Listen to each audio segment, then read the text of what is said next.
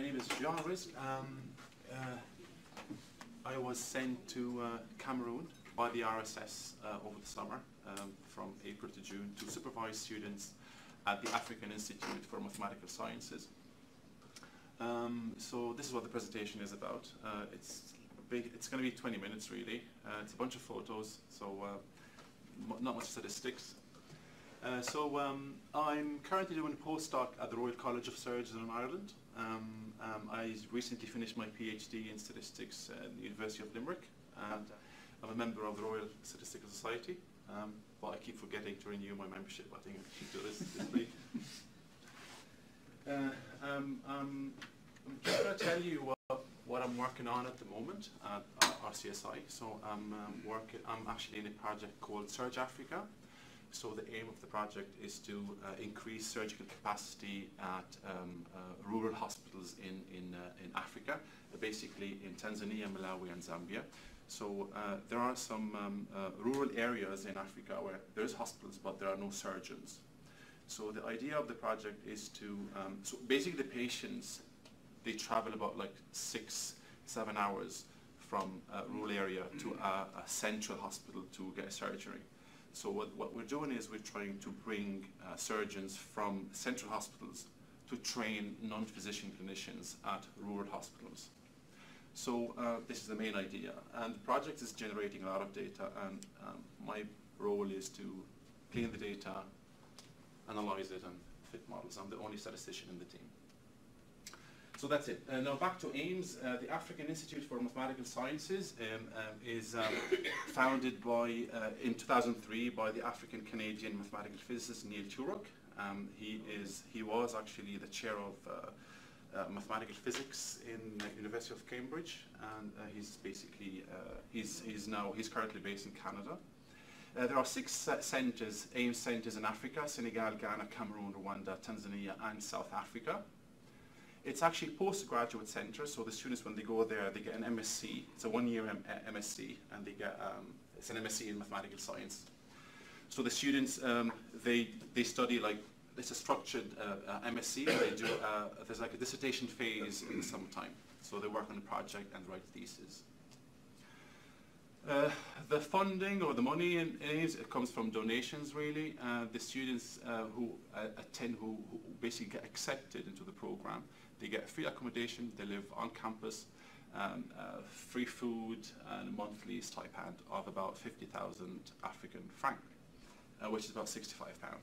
£65 is still not much in Cameroon, but believe it or not, the students save it and send it back to their families. So the students, they actually come from all over the African continent. So they apply, it's an application process, they apply and then they get accepted. So some of them get rejected. Where is it? Oh, the role of the RSS. So the RSS is one of AIMS' academic partners. What they do is they send lecturers in the wintertime to give intensive courses in statistics. They're literally 3-week courses, and then they propose projects for the dissertation phase.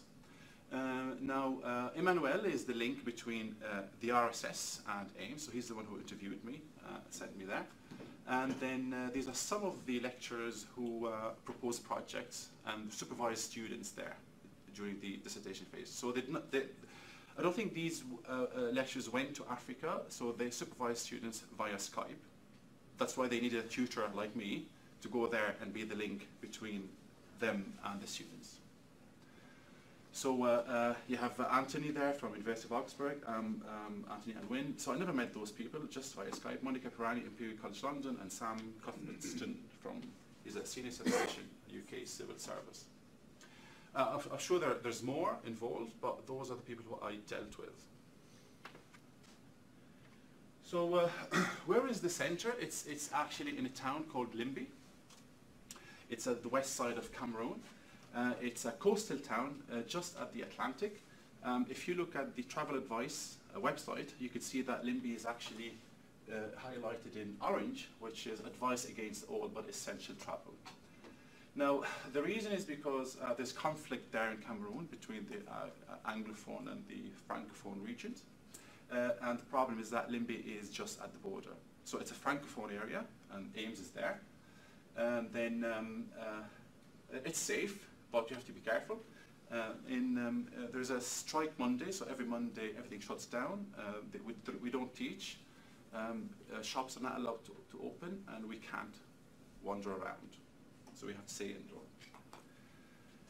This is a view from the centre. Actually, that's a 20-minute walk from the centre. So just to show you that it's literally it's a coastal town. So this is the centre there. The students live there actually. It's a 3-minute walk from a bakery called Faco Bakery. That's the only shop, grocery shop. The others are probably 20 minutes away. And it's 4 minutes away from the nearest hospital. The mode of transport is taxi or motorbike. I prefer the motorbike, as you can see there. It's not recommended. When I went there, the academic director, Marco, he's Italian, he said those are very dangerous, so don't go near them. Obviously, I didn't listen, because actually it's faster and they're cheaper, and more adventurous. They used to charge me more because of my size. So as you can see, the guy there, he's very careful because of the load. What was my role as a tutor? Yeah, so during the dissertation phase, students, they picked projects. The centre is not only for statistics, it's mathematical science, so most of the students picked maths projects, and some of them picked statistics projects. So my role was to kind of assist them in answer their statistics questions, and then be the link between them and their supervisors. So be there during the video call and make sure the communication is ongoing, everything is clear. Make sure to take notes and follow up with the students. See if they're really doing what the supervisor told them to do. Proofread their work, have weekly meetings, and you make sure that they have to meet deadlines as well. Some of them, they do miss the deadline for submission, so you have to keep an eye on that. There's a lot of work. So there is a lot of work in terms of proofreading, supervising, answering questions. And I was there from 8 in the morning until 10 at night, just because the students live there. So all what they do is they just work on their projects, and you have to be available for them. At the end of the week, you report to the academic director, and you kind of address any issues you face during the week. Some of the projects, just to show you the level of the mathematics or statistics that they did in there. I think this presentation is for those who are really interested in volunteering. So just to show you what kind of statistics you're going to be dealing with, or mathematics. Now, one of the projects is in stochastic differential equations for finance, pricing weather derivatives using Ornstein-Uhlenbeck process. So this is basically on insurance, when you insure your company or whatever against the weather. The project was about modeling the volatility really in the SDE. So here's James. He worked on modeling the volatility using Fourier series. It was like a seasonal volatility and stuff. So that was just a summary of what the project was about. So we have an SDE project here, and then we have modeling school capacity data. So this project, James used data from the States. And here, this is Leah. She used that's a kind of data-driven project, modeling school capacity data. This data is from England. So Leah looked at the shortfall and excess in school places in England. So can we, let's say, if we have shortfall here and excess in seats in here, can we just move students around depending on their geographical location? Can we do this? So she looked at this. It was a very, very interesting project. So that's the data from England. Another project here with time series study of ambient air pollution and mortality. So Moses looked at the mortality rate, or the effect of air pollution on the cardiovascular diseases. So it's a time series project. He used the Poisson regression with covariates. And then he used also data from London. So as you can see, we did very well in terms of taking advantage of the students to solve our problems here in Europe.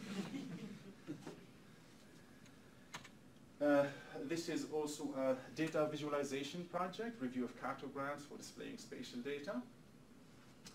So Stephen looked at the, so a cartogram is when you, let's say this is a map of Ghana, is when you kind of distort an area depending on the size of the variable. So let's say this is the population size. These are the same maps. This is Ghana. And then, as you can see, this is population here is larger, so the map is distorted, so it's enlarged in the middle, just to kind of reflect the size of the population in that region. So what Stephen did, he looked at the mathematics or the algorithms behind the cartograms. So he looked at the algorithms in R. So he studied the mathematics. It was a very mathematical project. And then, yeah, that's it. But I received questions from different projects as well. So not only these are the main projects that I supervise and the students that I looked after and answer their questions. And then, so when I first arrived and I started to chat to the students, so the most common question you'd ask them is, okay, what is your project going to be about? What are you doing? What project did you pick? And then I was fascinated with the way they described their project. So I was literally so I arrived there at the beginning of the dissertation phase, so they already picked their projects and some of them started already working on them. So the excitement there was fascinating. I mean, they broke it down in a very like a clear way. So I was like, first, some of the projects I never heard of them in my life, and I didn't know that we could actually use maths to solve them. And they were so excited about it. It was like, and I myself did a lot of thesis in 3 competitions, so where you can actually talk about your thesis in 3 minutes. I was like, we should definitely run a thesis in 3 competition in AIMS-Cameroon. And we did it. So I had to, so I went to the director, I convinced him. I had to fight a little bit as well, because they thought that's going to be wasting the students' time, because nothing like this was done in AIMS-Cameroon for the last 10 years. So no, that's going to waste the students' time, and then we can't do it. But I had to fight for it because it was actually helpful for them. Why? Because some students they didn't speak English, they're francophones, and they had to do a thesis at the end, thesis defense, the presentation at the end. So I thought that was a preparation for the introduction of the defense. This is how they should start the addressing what the project is about.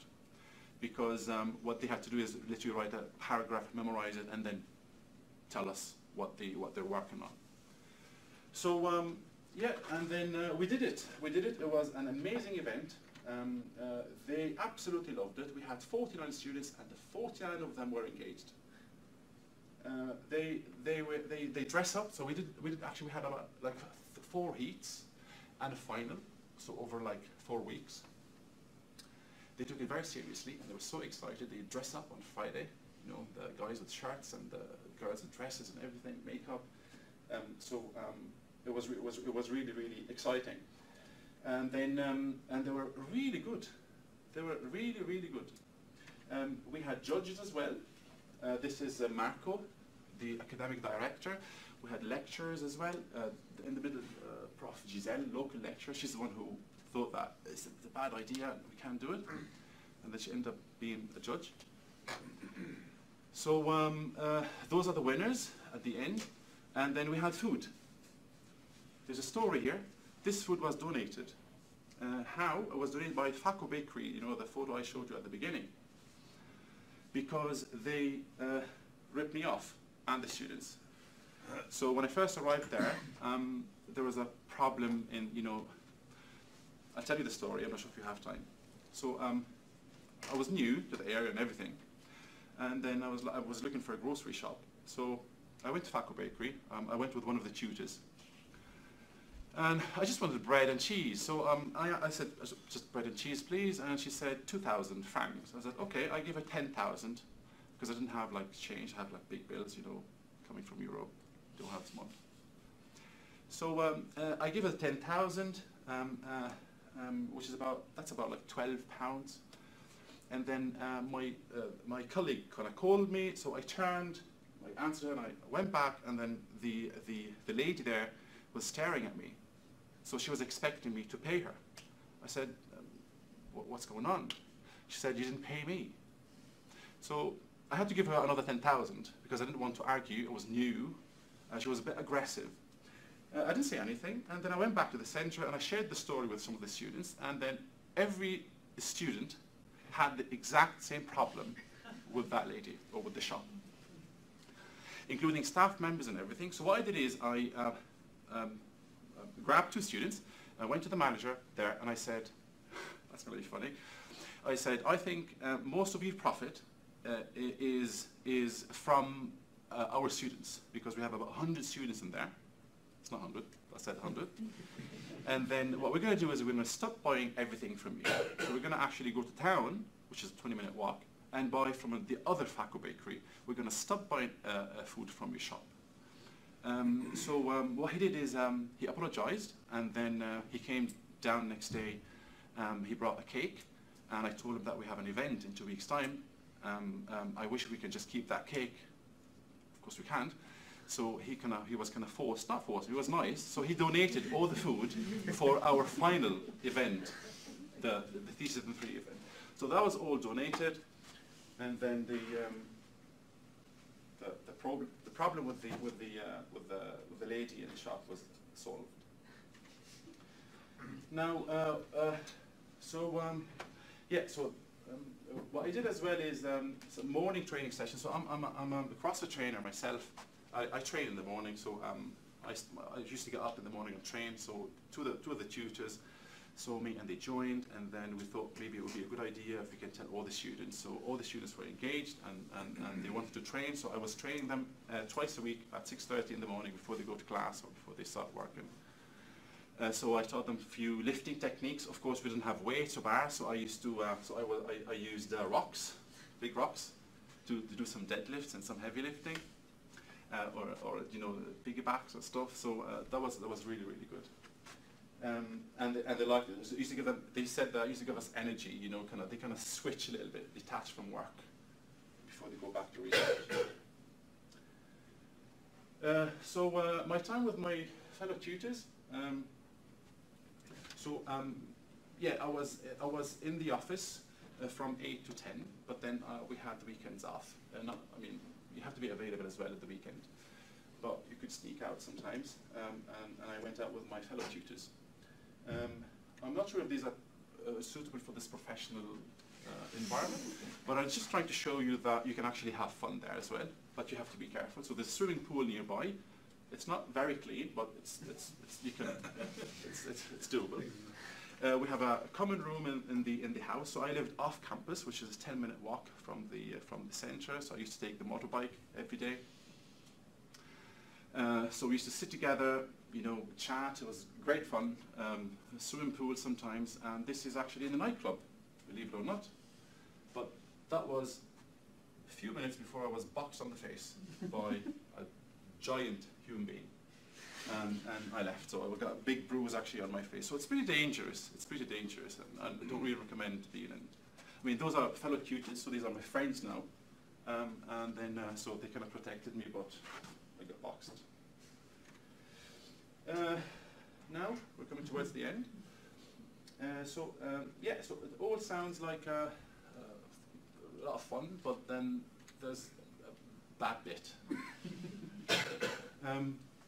So as I said, I lived off campus, sharing a house with other tutors. They're local tutors. The internet was off every now and again, down. So you could stay probably 1 full day, 2 days without internet. Electricity, the same thing. And it's very, very frustrating actually. You do appreciate what you have now when you go there. And then I didn't have air conditioning in my room, so I only had a fan, and that was absolutely horrendous. The water was the biggest issue. Okay, I'll have to tell you this. So yeah, there's no water. So we get the water probably once every week, or once every 2 weeks. The water we receive is straight away from the water company. They call it water company, so it's like I'm not sure if it's fresh water, but then if the water company doesn't give you water, you won't get water. So they don't really save it somehow on a big tank on the roof or something. However, they save it in the toilets. So as you can see here, that's not my toilet. I took this from the internet. I wouldn't actually take a photo of my toilet there. But then it's very, very similar. I just didn't have a bathtub. So as you can see, do you know what this is? What is this for? Absolutely no idea. I didn't know when I saw it in the bathroom. I didn't know really. This is the most important part in your life in Cameroon. There's actually water in there. So you save water in there. When the water is on, you have to fill that in first before you do anything. And then bucket shower. So you just use a bowl and then you shower with it. And then you flush the toilet and stuff like that. Well, you have to avoid flushing the toilet because you need the water to have a shower. And then, yeah, so I used to stay sometimes without a shower for a week. I used to go to bed without a shower. That's very normal. I got used to it. Made me really appreciate what I have now. Laundry, there's a laundry service, but I don't recommend it because the clothes get dirtier. Honestly, it's not their fault. I'm not really blaming them. It's just a big centre as well, and they don't have hot water, so it's all cold water. And then they use something called savon. So the savon it's just a big block of soap, and they use it. So I used to hand wash all my clothes. You have to be careful as well because my knuckles got infected, so you have to. I mean, food. You get food from the canteen on campus. The food is the menu is the same every week. It's very repetitive. It's not bad. When Emmanuel, when he interviewed me, he said to me these. He didn't say these things in details, but he said it's going to be tough. It's not going to be like a walk in the park.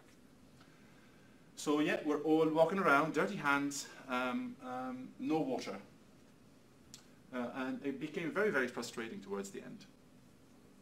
Rats are very normal. They walk around. They're in the canteen, in the kitchen, and you don't have to react when you see them or overreact when you see them. You don't criticize them because they are edible in Cameroon, so they eat them. Dogs as well. You won't see dogs walking around because they catch them and eat them. So that's it, really. So there was a lot of stats in there, not in the presentation, a lot of learning in there because I had to look things up as well to help the students. I learned a lot. I learned a lot personally. And it was a fantastic experience, and I would definitely go back there again. Thank you. Any questions?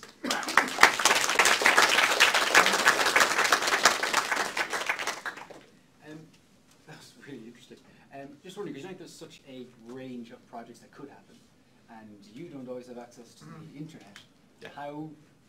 What do you handle if someone says, "Oh, I'm doing this project on that unpronounceable process that you mentioned in the first project"? Were there times when you had to suddenly skill up on something but struggle to access the right information? Yeah, well, you can get a SIM card, so you can use a 4G, which doesn't really work sometimes. Sometimes there's no internet, so you can just tell the student, sorry, I don't have the answer at the moment. If you just come back probably tomorrow or around a few hours, and then I'll answer your question. So I'll just have to wait for the internet. Yeah, you'll have to wait. I mean, it's a lot of waiting. It gets frustrating at the end, to be honest. But there's a lot of fun as well in there. It's a great experience. Great experience. I know this is a slightly challenging question, but to what extent do the participants see the mismatch between the sort of very academic work they're doing and the fact they don't have water or access to basic facilities? Do they not find that strange? Yeah, I actually asked the same question, and then no, because they did not see better, unfortunately. So they think that being in AIMS and getting a scholarship is something like it's a privilege. So they think that they're doing a great job. And I'll tell you something, what they're actually having in AIMS is way better than what they have in terms of utilities, in terms of what they have back in their homes. So it's upscale. Do you know what stories of the students once they're done? Do you have any stories of what happens to them? I'm still in touch with many of them actually. I have them on Facebook, and they still text me. Okay, what I try to do is I try to send them links to PhD opportunities. You know, that's the only thing I could do.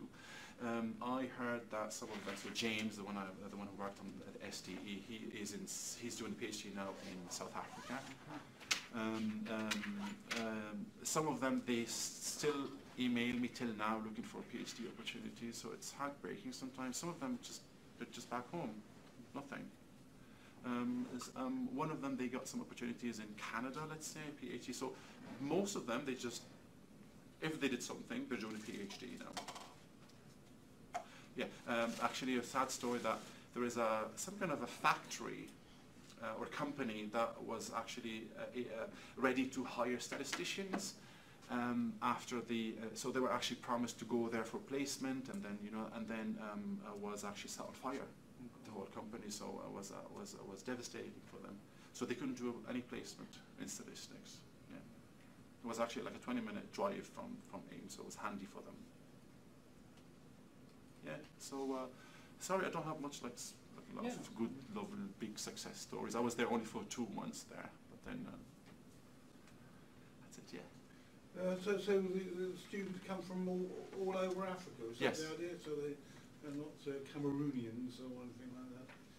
All right. So and they have to pass this exam to get in. Is that thing? I don't think there's an exam. It's just an application. So they fill in an application, and then the academic director decides who's going to be in. Obviously, they pick the best students in Africa. Yeah. And they're actually very, the maths, I was actually impressed with the level of mathematics there.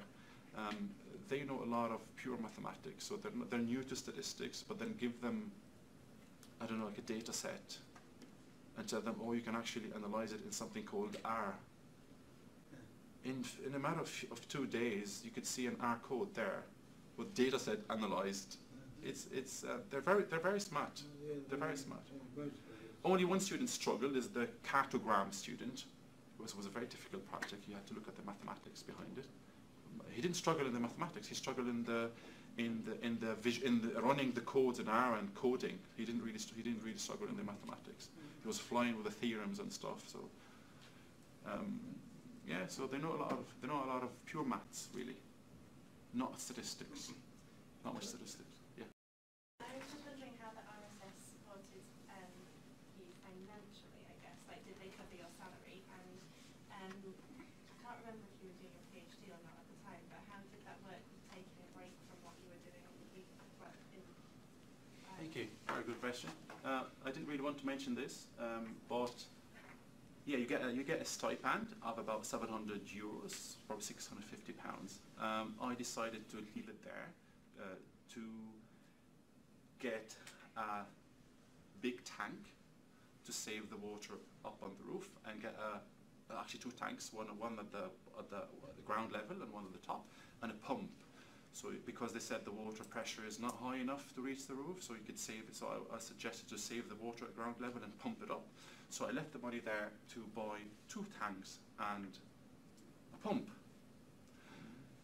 But till now, the money is still in the account department, and they've done nothing. But I'm still following on that now. So yeah, you get a stipend if you want, £700, £650 a month, 500,000 African francs. When I first took the job or the opportunity, I thought I would be able to work on my PhD there, but I didn't. I didn't have any time to do this at all. So yeah, I had to rush when I came back, and but then thankfully I finished on time.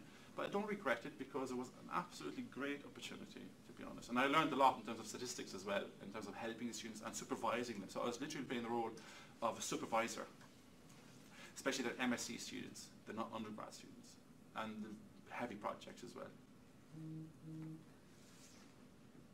Can I just ask one more? Have you got information on where people can apply to do this in future? There should be some information on the RSS website, yeah. But you can always email Emmanuel. And oops, sorry. Yeah, Emmanuel. His name's actually Emanuele, so this is how we say it, Emanuele. Marco, the academic director, is also Italian. So yeah, he is the link. He is the coordinator, Emmanuel. But I think there is also it's also announced on RSS website. Can I ask quickly, did you do everything through French or English, or a combo of both? I'm French educated. You mean there? Was it like, is it really, when you were there, like, I'm guessing because you're like a francophone kind of history and Yes. stuff, you did it through French and then... No, everything's in English. Okay. Everything's in English. All the courses are in English. They have to. The thesis should be in English. I was able to communicate a bit with the francophones because I'm French educated, and then yeah, but no, everything should be in English. Yeah, it's all in English, so you don't have to worry.